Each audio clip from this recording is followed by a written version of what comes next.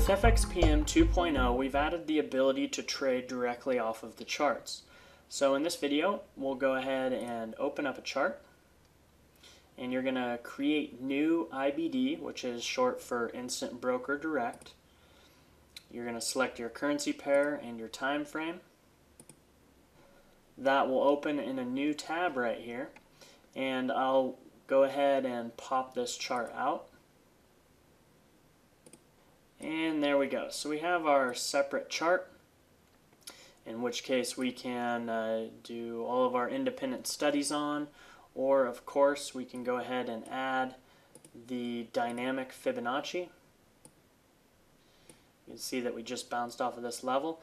So if I want to trade directly on the chart, I can go ahead and take a position, and immediately you will see that my stop and limit is already in because I have my auto protect feature activated here.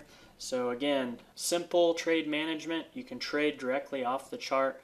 Your stop and limit automatically gets put in, and of course if you want to change it, it's going to give you this modify button as well, letting you know that you need to make the changes to your order. So again, the same great features that the Matrix has, all incorporated into the charting as well.